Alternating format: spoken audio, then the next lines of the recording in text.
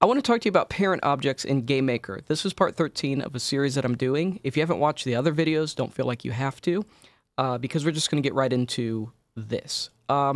So we have this object solid here, and of course, if we make it visible, you'll be able to see when we relaunch the game. That's what we're using for collision here. When this is invisible, we relaunch the game. Yeah, so it's still there. You just can't see it. Now, all of that's being done with object solid. So if I open the room, you can see here it is right here.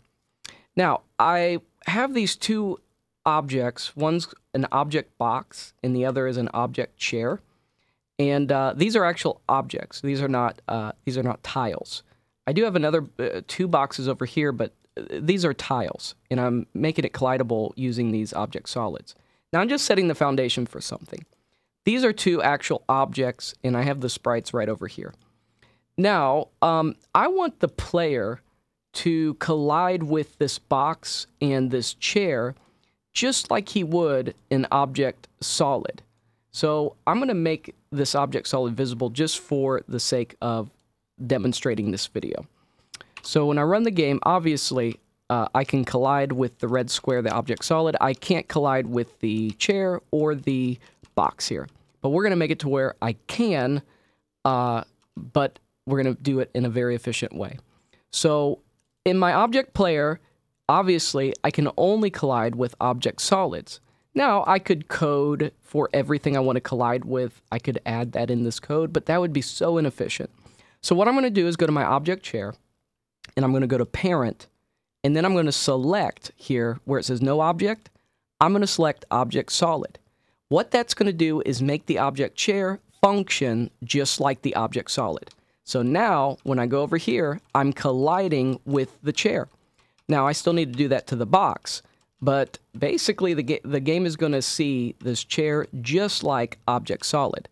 And what's cool is you can even build on top of everything object solid does. And I'll show you more of that here in a second. I'm going to do the same thing for object box. Now, my box and my chair is going to be collidable, which is really cool. So that is an efficient way. The alternative would have been coding all of that, and we're just not about that life.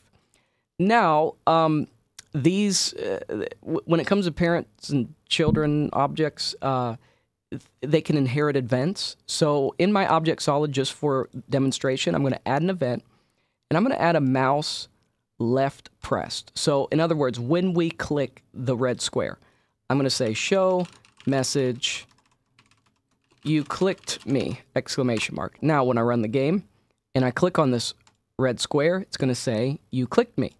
Now when I click on the chair, it's also going to do that. Why? Because it's going to do everything that object solid does. Now we can disable this by going to our object chair, for example, and you can see right here it's kind of faded out this left pressed. If you double click it, it's going to show you the code. It's going to show you the code on object solid right here. We can't write anything in here. Notice the little lock symbol right here. If we wanted to change this specifically for object chair, we would have to say add event, mouse, and we would have to add our own left pressed, and it would overwrite whatever object solid is doing.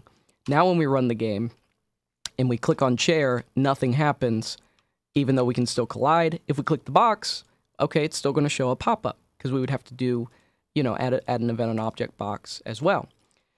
So now we can do anything in here. Now let's say we wanted to add code to left press, but we wanted to keep what object solid was doing. We want to keep that pop-up, but we want to add more code on top.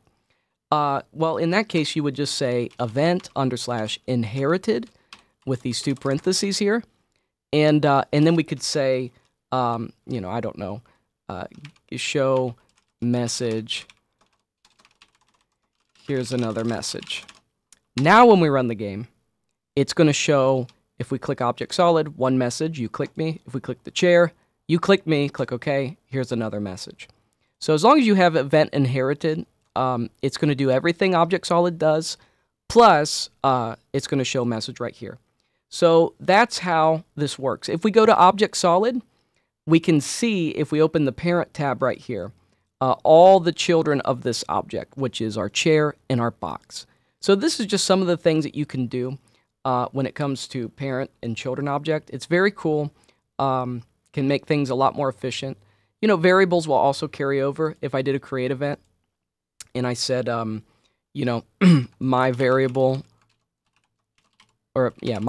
equals, and we'll just do it as a string, hello world.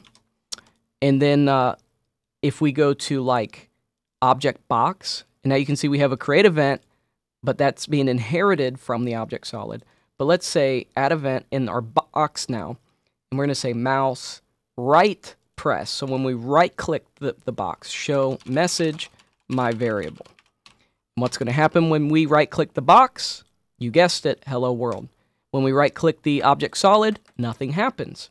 When we right click the chair, nothing happens, because this is exclusive to object box, but it's inheriting these variables.